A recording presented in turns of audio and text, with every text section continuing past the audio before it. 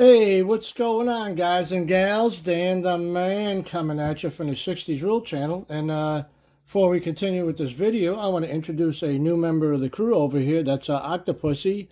And yes, hey, say hi to everybody, Octopussy. Here, wave one of your tentacles. There you go. Yeah, I could use him around the shop because with 8 arms, he can multitask, you know. So, yeah, glad to have you on board, man. All right, guys, onto the build here. Remember what we started with over here, guys? Got this Greyhound bus, 1947 Greyhound.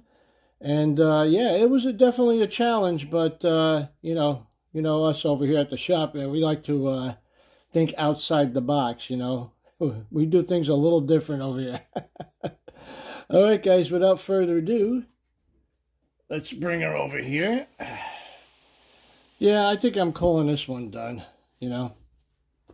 There's a couple of minor things I got to do to it, but I'm happy the way she turned out, though, you know.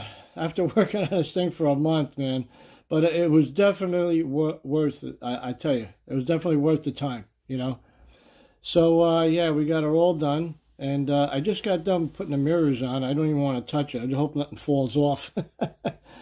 And the only issue that I had doing this, well, I didn't have an issue with the bodywork, obviously. That was, you know, pre-planned and everything. But this door over here, it's supposed to swing in and out like this, right? It's got a little hinge on the inside of it. But when I fit it against the, let me position it a little better there. When I fit it against the body, right, before I put it on the chassis, it fit perfectly. As soon as I put the body on the chassis, nothing lined up right. It will not close. I didn't want to force it because I got all that paint work done on there and all the chrome work.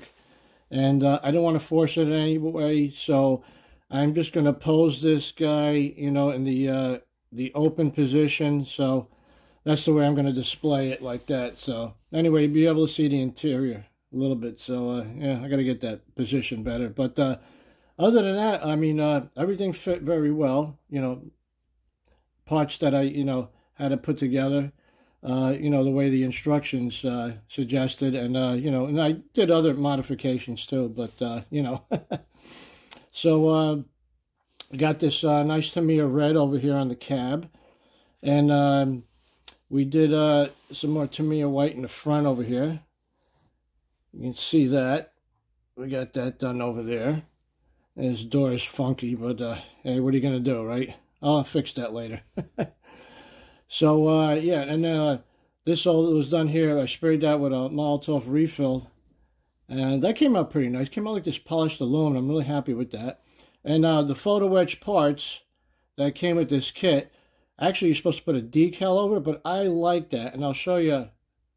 I'm going to flip this around and I'll show you those other photo etch parts, why I kept it like that. That little, like, that copper finish on it. I really like that. It's like a silhouette, you know. I was going to put the decal on it, but I like that very much, and I'm going to keep it like that. So, all right, let's turn it around to the other side like this, and I'll show you. See, all the grates over here, that's just a photo etch. It's not painted or anything, just a plain photo etch, you know, and I think that came out really nice, you know. So we got that going on there. And let's see. Oh, and then we got the ramp system here. I'll show you in a bit. I'm going to put a car on there, so I'll pause it later. But it does slide back and forth. And it comes all the way back this way. It comes back, it slides out, and it tips like that. And then you can load your vehicle on there, and then it slides back up this way, just like that. Now, a couple of guys suggested, you know, let me take this off the stand here. We get a better shot at this thing. This way you see what I'm talking about over here.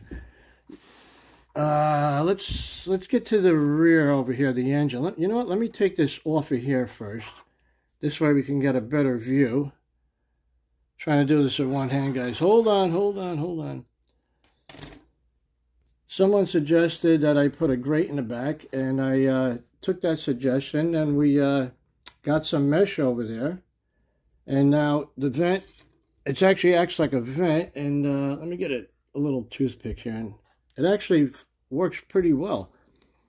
So let me see if I can do this for you. See, that flips up like that. So now we got engine access. And then we just flip it back down. And then the top, that's a glass right there. So we installed some, it's not glued in, but so I can slide it in and out. I haven't glued it in yet. And then we got some, oh, sorry about the glare. See, there is glass in there. I scratch built that little electrical box there. And this this pump, right over there, that's an air compressor pump.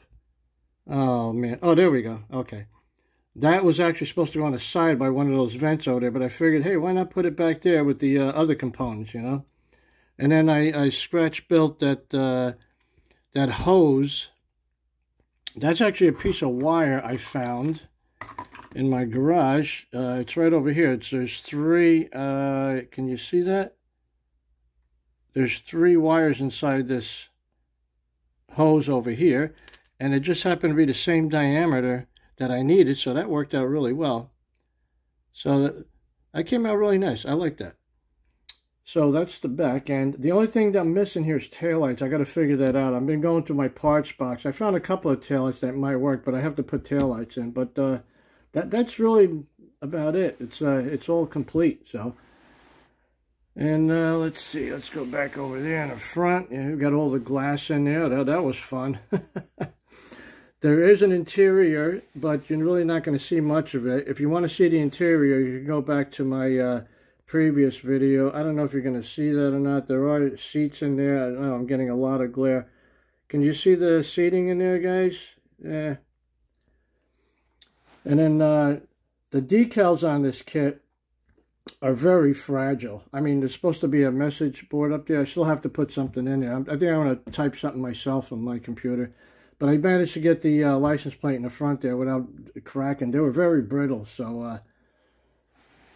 All right, guys, you know what I'm going to do? I'm going to pause it right here, and we'll put a car on there, and we'll see what that looks like. Okay, so I'll be right back. All right, guys and gals, I'm back. Yeah, we got a car loaded up on there. We got the old 60 Vet on there. She looks really sharp sitting on this hauler here, man.